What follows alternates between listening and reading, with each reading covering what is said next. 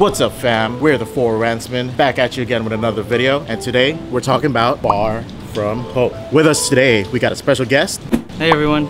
So, spoiler warning, we're gonna get right to it. Far From Home, I loved it.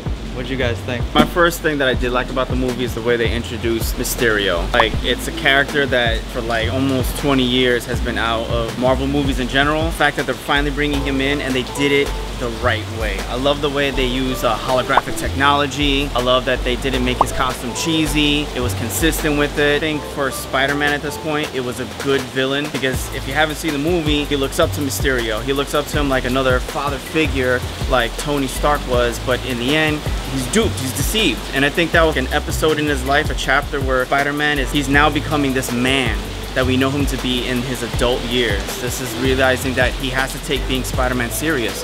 He can't be on the sidelines anymore. And I really like that maturation throughout the movie. Spoiler alert, but not so much a spoiler alert. Venom is not in the movie, but I'm still obviously have my hopes up that he'll be introduced eventually. Now, to get to Far From Home, we were kind of sad that a lot of the early speculations that we had weren't included in the movie. I mean, the multiverse thing was just used as a cruel ploy by Mysterio. Now, does that mean it's off the table completely? I don't think so. It was just kind of sad that they didn't include it. Also, I kind of wanted to see a touch of like the Ironheart comics where Tony reappeared as an AI just to give her the final words of advice. I mean, in a way, they did do that in the movie, which I appreciated when they included Edith, even dead, I'm the hero. That was kind of funny to me. I still think that this movie opens up a whole bunch of new speculations as to now that his identity is revealed, what's gonna happen now? Who's gonna come after him next? And is anybody gonna suffer as a result? I think to close out the trilogy, to include death in the next trilogy would really usher him into adulthood and be a more responsible Spider-Man, even more so than this movie did.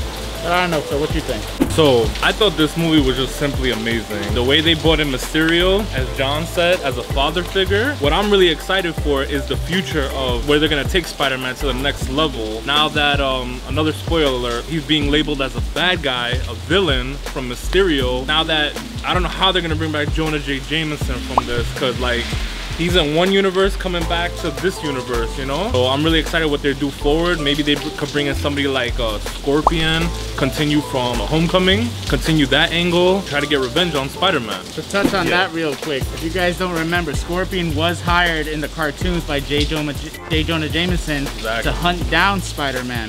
So that could possibly lead into a storyline for the next movie, although it's already been revealed that they're looking to include Kraven the Hunter.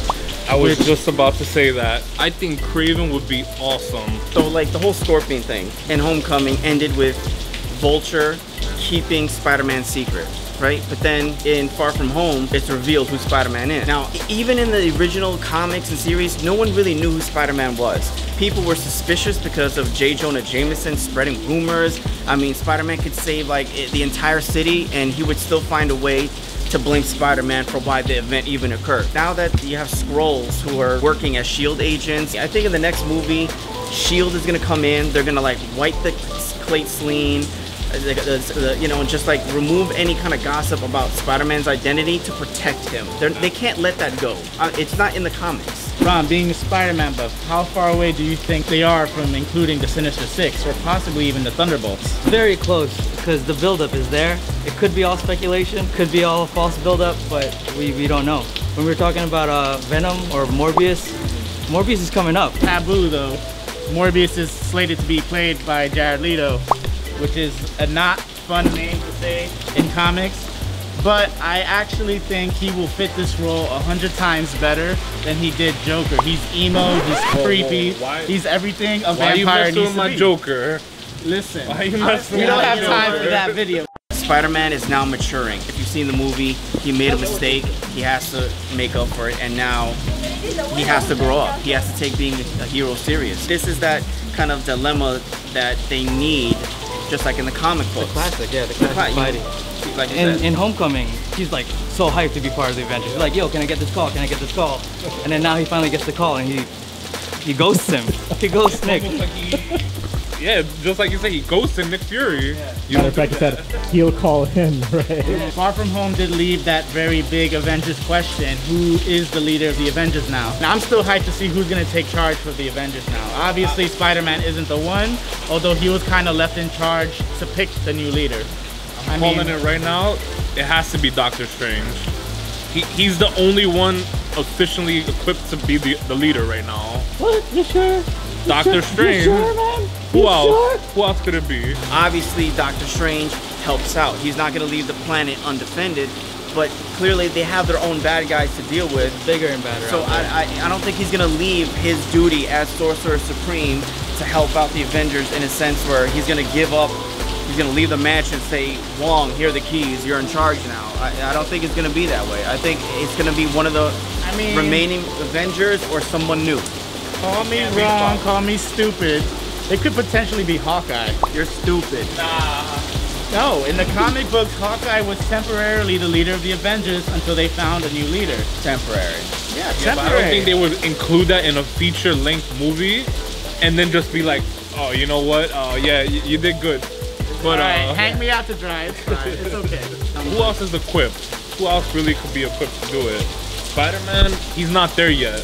Granted, he could be there one day, but not right now. And maybe, you know, not in the near future. Two characters that might reluctantly take the role.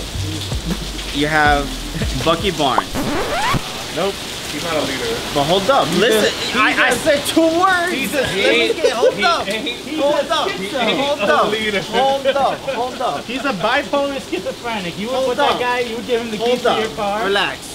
All I gotta Let me do finish. is say Let me finish. Amtrak. Let me finish. Hold on. Let me Let's have finish. the guess word. What Let do me you think? finish. Hold up. I didn't finish. He hasn't either. finished his It's thought. not important.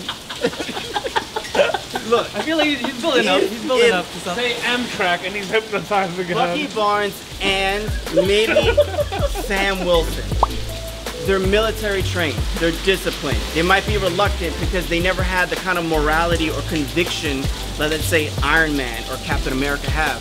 But they're the only people who have been literally in warfare, trained, fighting, strategy. Wheelbarrow. Who else? Safe coach. No. I mean, guys. Refrigerator. Okay, did you not see Black Panther? They cured him. No, they did it. Speaking of Black Panther, maybe Black Panther could be the leader. I mean, guys. He's the king of Wakanda. Alright. He's the leader of Guys. I mean, the obvious leader will be Peter Quill, obviously, right, guys? You know. I'd rather have Thor. I'd rather have Thor as the leader. You're in charge. As Guardians of the Galaxy. You're in charge, bro. I mean, we all know who's in charge, right? Yeah. We all know who's in charge, You're in charge, right? man. Yeah, Iron Man. Anyway. What do you think, man? To take the mantle? Yeah. I don't know. It could be someone new. Ballpark. It really could. You might be right about it. They might introduce somebody brand new. And Like, Marvel's all about curveballs nowadays. We can all agree Far From Home is awesome. It was. Mysterio, I hate you and I love you at the same time. I was really hoping, like, even because I don't watch trailers, but I saw like behind the scenes stuff and Venice and Parker getting wet, like splashing, like thrown against the wall. I really thought it was gonna be Aquaman. yeah. And then in the first scene, I thought it was Sandman or something like that. We But all thought it was Hydro Man. We all thought that. I don't know. Spider-Man Far From Home was great. I mean, I really love the storyline to it. You don't want no part of this. Yeah, I mean, it's a good setup for what's coming next because now he has to deal with the fact that he has to grow up. So there was, you know, a maturity development there. Obviously, now people are gonna hate him. There might be some fans, like the comic books, where Spider-Man was always, people were ambivalent about him. They liked him, they hated him because they didn't know if he was bad or good, but that's consistent with the story. So it's like they're developing his story into his adulthood, and that's what I like. So the third one, I'm excited for. I mean, because regardless of the villain they pick, he's gonna be hunted down. Yeah. That's gonna be the plot for the third movie. How's he gonna deal with being a hero, yet in the people's eyes he's a villain at the same time? Which it digs so deep into Spider-Man comics and how he deals with that on a daily basis with his humor. I'm really happy he's finally in New York. Like him in the city. Yeah. And like New York's gonna be a character as part of the movies. So Maybe that's what they we'll had see in the mind. people how they take. New York, how rough it is. I mean, even seeing him swing through the buildings, I got the Tobey Maguire feels inside. I was like, oh, it hit me on the heartstrings. Oh, and he definitely did the Miles, like the thump, thump, thump, thump, thump on the windows. I was like, oh man, that was such a Miles move. I was like, yes. maybe that's what they were going for. Maybe the whole point is that New York City was a character in the Spider-Man you know, the cartoons, comics, maybe they didn't want to start out with New York. They wanted him to develop his, Like he's ready for New York. he's ready for New York, and New York is the final setting of him becoming an adult as a person, but also maturing as a superhero. And that could be an angle that they had, and if it's so, I think it was smart. I think New York City is established that this is his home. This is where he's gonna be officially determined to be a hero.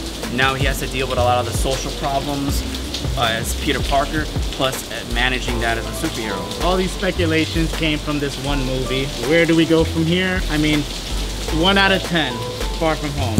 Anyone, give me a rating. I give it at least a 9.5. I'll give it like an 8.5. I I'll try to be I modest. give it a 9. I give it a 9. Yeah. In closing, Far From Home was amazing. It was awesome. If you haven't seen it, I recommend it. If you're watching this video, please like and subscribe. Ron, it's a pleasure having you, my man. you. You know your Thank you, stuff. thank man. you. Meeting you, know your stuff. Thank you. I try. Follow me on Instagram. Oh man, leave it. Oh, just at RONGEJON. If you like cosplay and comics, I'm your guy. Just follow me. All right, guys, that's all we got for today. Hit that subscribe button, smash that like button, and as always, rant on.